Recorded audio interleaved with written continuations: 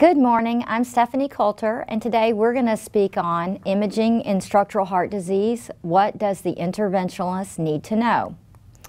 So we're going to start by discussing three main pillars of structural heart disease for which we're conducting, patient-centered trials, and as part of a regular clinical medicine here at Baylor St. Luke's Medical Center and the Texas Heart Institute.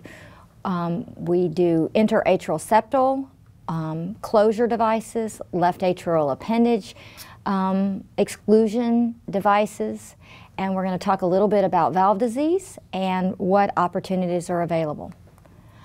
So for interatrial septal defects, a simple review reminds us that the most common type of interatrial septal defect is really the PFO, which can be based on embryology and may be acquired due to atrial enlargement or acquired due to interventional procedures as well.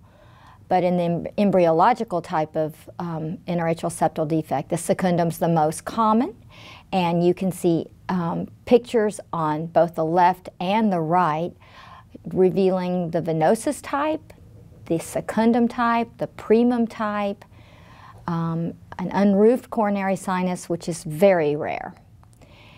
The ASD can be imaged very beautifully by transesophageal echocardiogram, and you can see there's evidence of a secundum ASD in this view. On the left, you'll see at the base of the heart the aorta as your landmark, and you see the septum primum above and a hole in the interatrial septum, and on the right you can see again a defect in the center of the interatrial septum during part of the secundum septum. And in another view, you can, with color Doppler, you can see clearly that there is a good amount of flow from the left atrium into the right atrium, which suggests that the left-sided filling pressures are higher than the right, which are common and are associated with over-circulation of blood flow to the right heart, which leads to the manifestations of an ASD. We can size the ASD by TEE, by 3D. We can size an ASD as well by CTA or by MRI. Real-time imaging in the cath lab is available only by TEE, and you can see that the defects here have unique shapes, some round, some elliptoid, some distorted, and these distortions are related to the pressure differential that expose the interatrial septum to different forces. Indication for interatrial septal intervention include ASDs and PFOs, and in asymptomatic children, ASDs should be closed if there's evidence of right heart dilatation, if the ASD measures more than 5 millimeters, and if the child grows and there's no spontaneous closure. In older patients, hemodynamically significant ASDs are defined as a QPQS greater than 1.5. These should be closed, particularly if there is elevated pulmonary artery pressure or if there's pulmonary vasoreactivity due to induced changes in the vascular bed due to pharmacologic challenges, or if there are reversible changes on lung biopsy. We also now have an indication for closing hemodynamically insignificant ASDs or PFOs, or those with QPQS less than 1.5, if the patients had a cryptogenic stroke. The closure device that's most useful and most utilized is the Amplatzer device, which is seen here, which is really basically 2 discs, and the measurements are on the right, and the delivery catheter system is on the bottom left, and it can be easily deployed from venous access. And this is the RESPECT trial, which fed us with the proof that closure of a PFO or a small ASD benefited patients who'd had a cryptogenic stroke. In this landmark study, There were 980 cryptogenic stroke patients aged 18 to 60 with a PFO, and they were randomized to device closure versus medical management and followed for nearly 6 years, and the endpoint was recurrent stroke.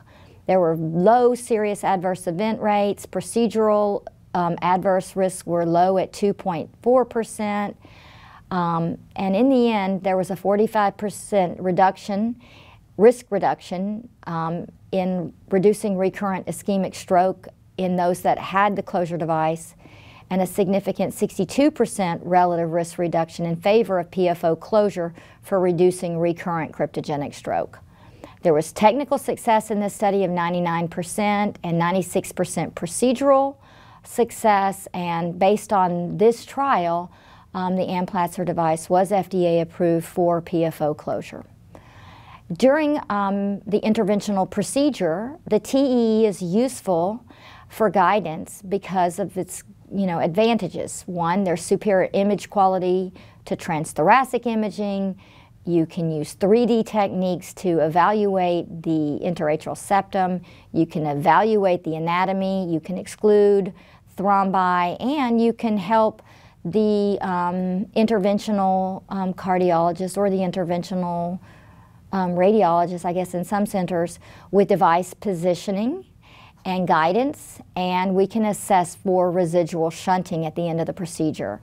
Of course, the disadvantage for all TE procedures is that it requires esophageal intubation, requires some additional sedation, and the risks include aspiration and mainly esophageal trauma, which is really quite rare and reported to be less than 1 in 3,000 intubations. So here is what a device looks like on FOSS on the right, and you can see the left atrial disc on the right protruding into the left atrium and the disc motion. This slide shows a case that we actually had at our facility that was a transfer from an outside Central Texas facility where the patient had been previously treated for a PFO, which was thought to be the cause of their interatrial shunting, and a PFO closure device was applied to the patient, but lo and behold, the shunting did not end. TEE done here in our facility demonstrates a superior venosus defect, and surgical intervention was required, at which time 2 branches of the right-sided pulmonary veins were anomalously shunted into the SVC, so these veins had to be reallocated to the left atrium and the venosus defect closed. So in fact, if more careful imaging of the interatrial septum had been done, the patient probably wouldn't have needed the PFO closure device that you see on the right side of the screen. This patient underwent the surgery, as I said, and then this slide actually shows a little bit of residual color abnormalities around the interatrial septal device, which is common because the interatrial septal occluder device is a bulky device and it causes color abnormalities which are not related to a recurrent or a residual hole when you look at cardiac contrast injections. So we also are a big center for left atrial appendage exclusion, and we are using currently the Watchman, and we also are using the Lariat device, and the Lariat device was developed here at the Texas Heart Institute under the direction really of Drs. Billy Cohn and Abdi Rasak, and I think we've done the largest series in the world to date using the Lariat, and I'm going to explain it as we go. So during these procedures, the imaging is quite important. Pre-procedurally, we look at the left atrial appendage shape, documenting whether or not there's a large chicken wing or whether or not it's a windsock. We can make very detailed measurements of left atrial appendage size, and we can make sure there's no thrombus in the left atrium or in the left atrial appendage. Intraprocedurally, we are there doing TEE guidance to help with the transeptal puncture and for real-time imaging during device placement. We assess the position of the device. We look for complications, including pericardial effusion. And importantly, we do follow-up surveillance of these devices before we withdraw the anticoagulation to look for success of closure, looking for residual flow, and we're also looking for residual post-closure thrombus on the device, which in the Watchman is currently thought to occur in about 2.5% of the cases. So this is a case of a TEE pre-Watchman, and you can see on the scan on the left, we are measuring the left atrial appendage at the waist where the device will sit, and at its depth, and on the right side as well. By X-plane technology is very helpful because you can get one picture, you can get two pictures at one time and shorten the length of your exposure into the cath lab. Here you can see that there's a biplane picture again of the interatrial septum, and we use this biplane imaging to help the interventionalists puncture the interatrial septum, and the goal is to puncture the septum both inferiorly and posteriorly so that there'll be plenty of room to maneuver into the left atrium so you can get the device across. The Watchman looks like this on the left. It looks like a little parachute, and we lodge that into the left atrial appendage, and it sits, should be flush with the os of the appendage, and it should form clot on the backside of it and exclude the appendage so blood clots can no longer form in the appendage. This slide shows the post or intra positioning of the Watchman, and on the left you can see the Watchman with the catheter still attached to the center of the Watchman, and we're imaging to make sure there's no residual flow on either side. And in real-time imaging on the right you can see that there's no color flow on either side of the Watchman, so it appears to be pretty well placed. And here you can see post-procedural imaging on the left shows a very successfully deployed Watchman, and on the right you can see the residual interatrial septal defect, which is common and which should spontaneously close over time. And it's important to do follow-up imaging, and this was a follow-up imaging done a month after the insertion of the Watchman, and you can see evidence of a thrombus with a long sinewy tail in the first image and in the second image. The patient was kept on the anticoagulation, and follow-up imaging, the thrombus went away. So this patient was maintained long-term on a NOAC, which, you know, was kind of contra the reason for getting a Watchman, but it's a rare complication, only 2.5%, but yields really a good success rate at over 97%. The lariat system is another type of system for excluding the atrial appendage, and this one literally causes permanent exclusion of the left atrial appendage because literally a lasso is threaded extracardiac through the pericardium, and that's what you can see on the demonstration in the on the screen. You can see a catheter is placed across the interatrial septum, and it has a magnet on it, and that magnet enters the left atrial appendage from the inside of the heart, and from the outside of the heart a pericardial tap is done dry, and a catheter is positioned with a magnet near the lateral wall, and the two magnets are attracted to one another, and this is the way that we use to guide the lariat into the left, around the left atrial appendage from the magnet inside the heart. So you can see here that this ligation results in a permanent transmural lesion, and we think this is the reason that people that get the lariat have sustained reduction in atrial fib burden long term. So keys to successful left atrial appendage ligation is careful pre-procedural planning, which includes both echocardiography and CTA, pericardial access by careful interventional cardiologists, the proper placement of the endocardial magnet wire, orientation of the lariat and alignment of the snare over the left atrial appendage, and then confirmation of closure. We're going to move on to valvular disease. And valvular heart disease or structural heart disease is increasing with age for both mitral and aortic disease, and now it's considered to be at least 9.5% for patients or people over 75 years of age. So what do the interventionalists need to know from the imaging physician during TAVR and mitral clip? Well, in fact, the imaging is the bread and butter of patient screening. We primarily use the echocardiogram in an outpatient setting to identify patients who have significant aortic or mitral valve disease based on primary screening by the physical exam. MRI and CT are complementary techniques to evaluate both the structures involved, and MRI certainly for quantification purposes.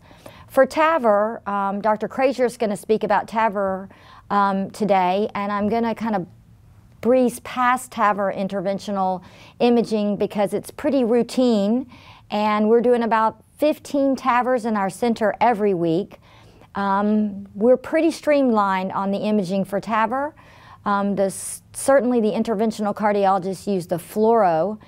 Dr. Krazier and his colleagues here are doing TAVRs with very limited amount of coronary dye, and certainly that's beneficial to our patients. We are using gradients calculated by Doppler. We identify stroke volume index and LVEF by echo. In patients that have severe and symptomatic aortic stenosis, we're also looking as progress trial at patients with moderate aortic stenosis, and certainly we're using imaging to discern trileaflet versus bicuspid aortic pathologies. For the mitral clip, pre-procedural screening is first performed by transthoracic and then by transesophageal echocardiogram.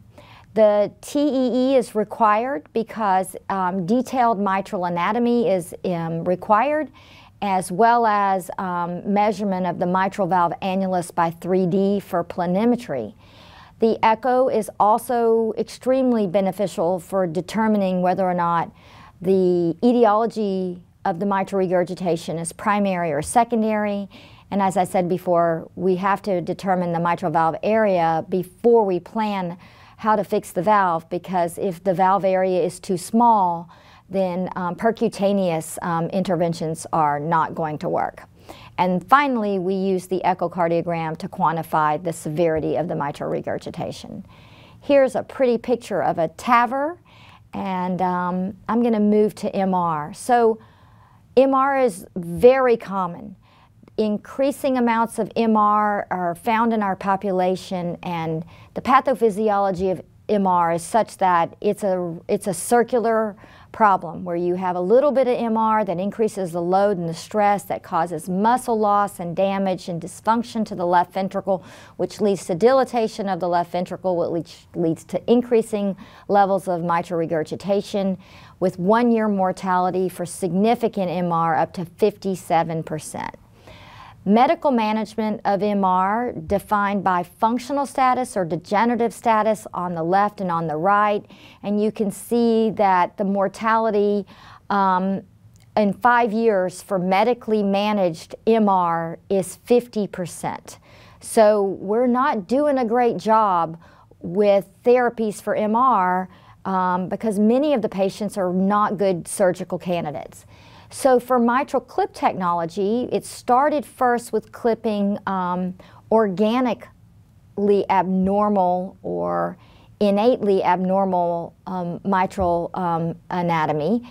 And you can see that with patients that have a flail leaflet or severe MR from degenerative MR, Class 3 or 4 heart failure is associated with a mortality of up to 34% per year, compared to those that have only Class 1 or 2 symptoms, only 4% per year. The MR severity also predicts progressive worsening prognosis in patients that have functional MR and heart failure, and you can see here that the degree of MR increasing decreases the likelihood of survival and increases the likelihood for mortality in follow-up, and this is data from the COAP trial.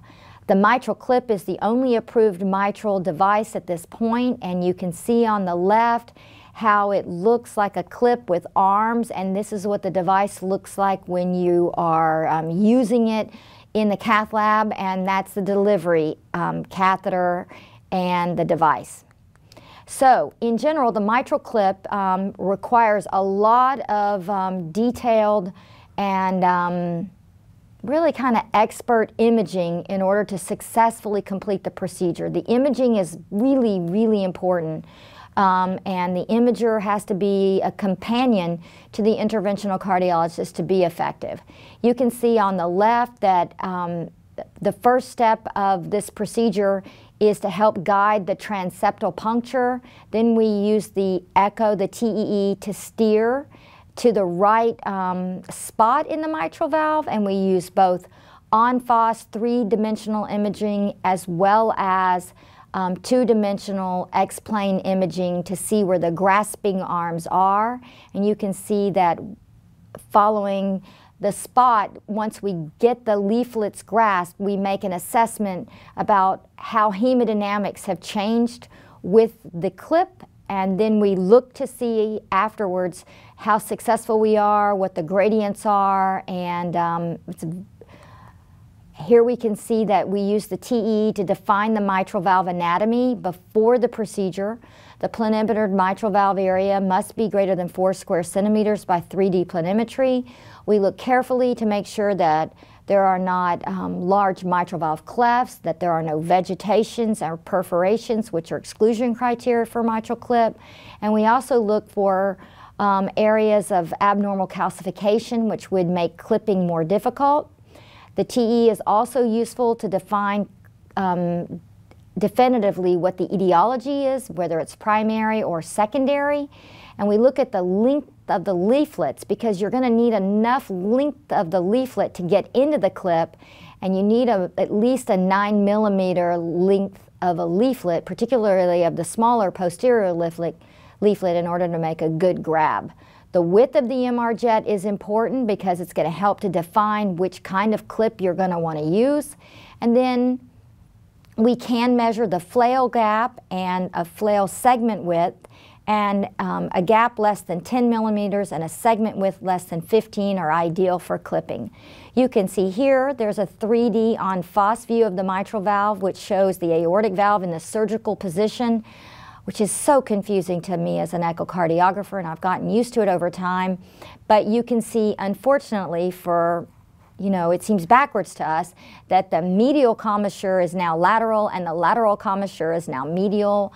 And this gives you the clock view with the anterior leaflet on top and the posterior leaflet on bottom. It looks like a smiley face. And here you can see that smiley face on an echocardiogram a TEE that I did this week, and you can see that you've got the two-dimensional images in a biplane imaging plane on the left, and then the 3D in the middle. And you can see this is a relatively normal-ish looking mitral valve, and again, you can do lots of fancy imaging, and I've shown you a technique that people are really kind of happy with called glass imaging, which may be useful in certain circumstances. Procedural hemodynamics are important, and assessment of the transmitral gradient is important, and looking at the pulmonary veins is also very important for the assessment of MR. We quantify the MR in some cases by the Everest 2 criteria, where you need at least 3 of the 4, where the color jet area of a central jet is 30% of the left atrial area. You look at the pulmonary veins to make sure that there is systolic flow reversal or blunting of that systolic flow to indicate significant hemodynamic mitral regurgitation. You measure the vena contracta width, and hopefully it's greater than 0.5.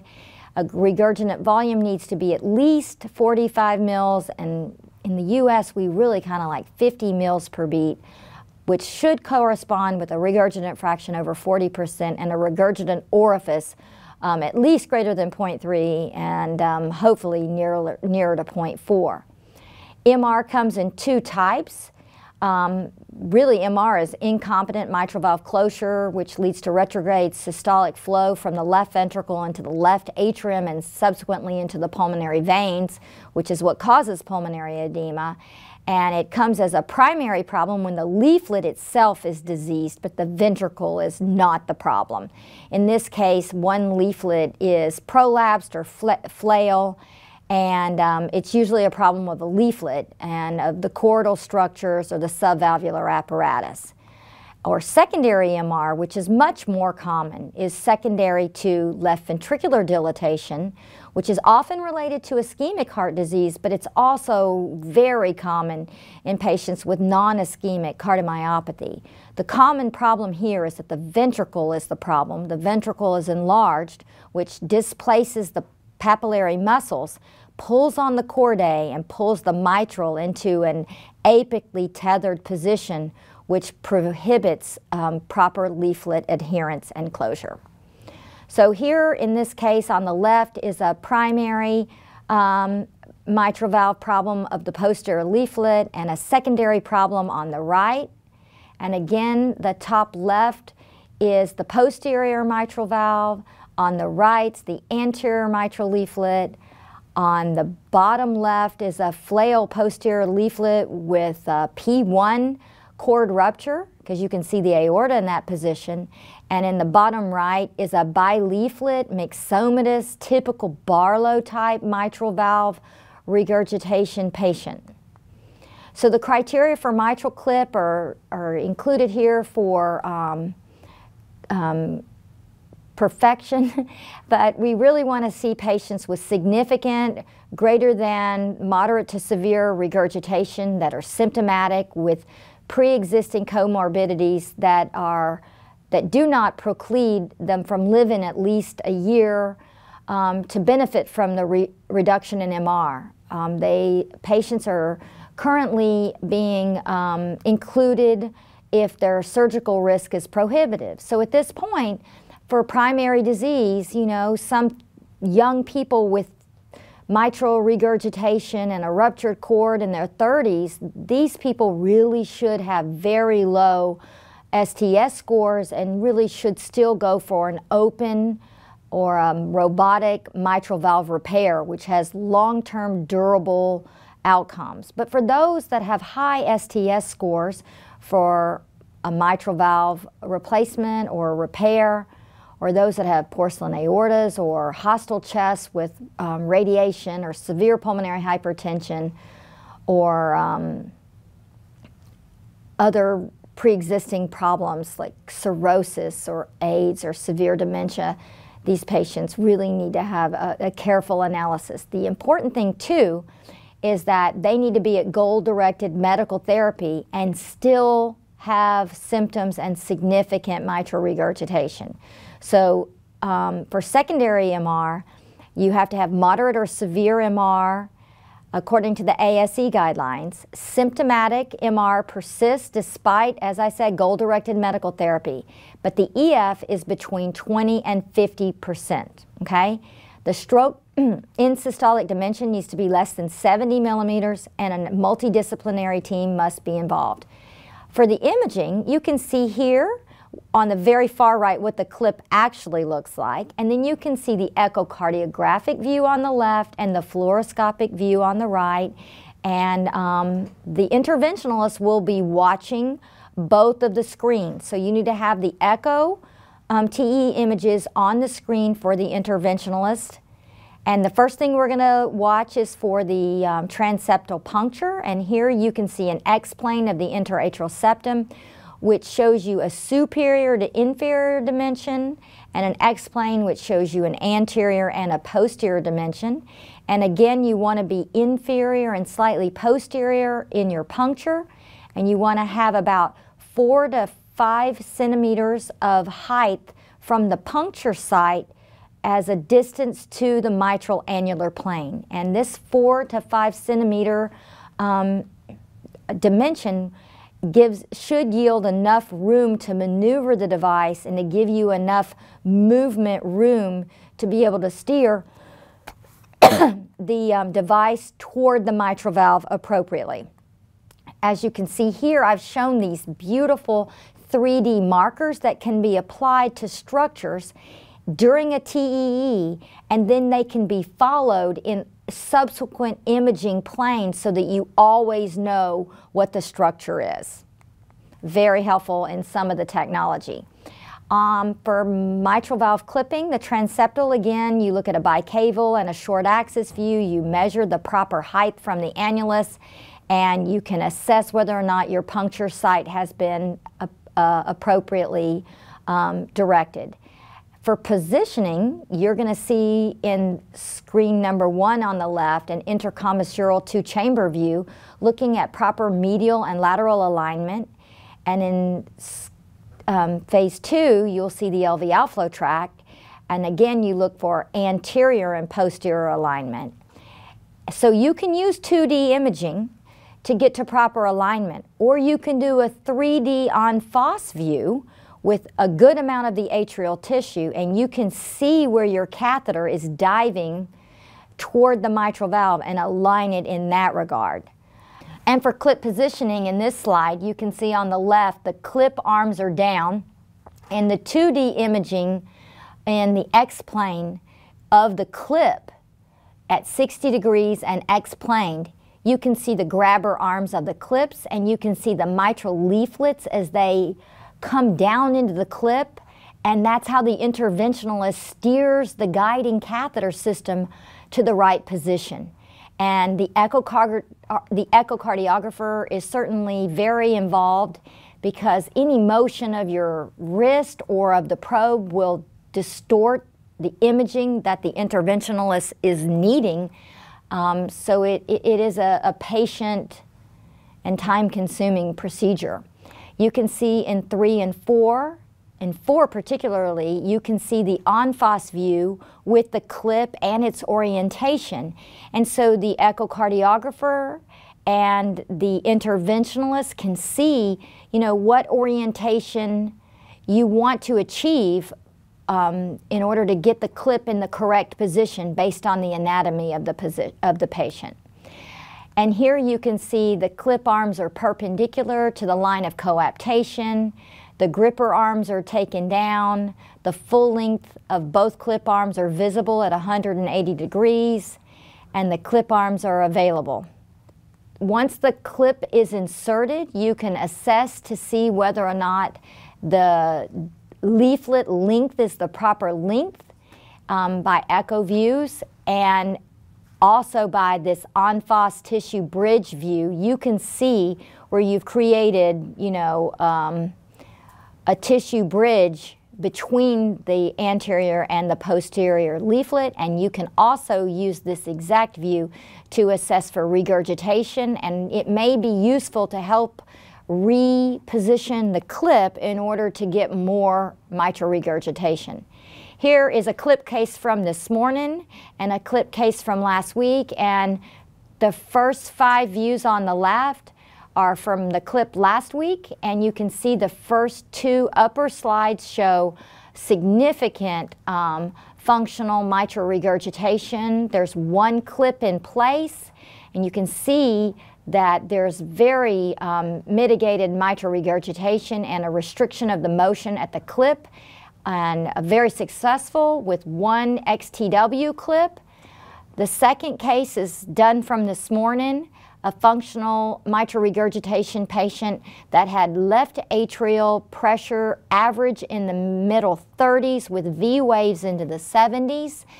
The patient had torrential MR and pulmonary hypertension as expected. The patient was quite symptomatic, and the patient required 2 clips, first lateral and then 1 medial, and the left atrial pressure fell to 12.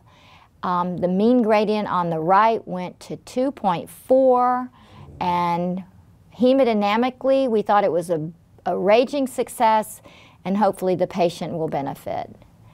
Thank you so much for your attention, and I appreciate the opportunity to present today.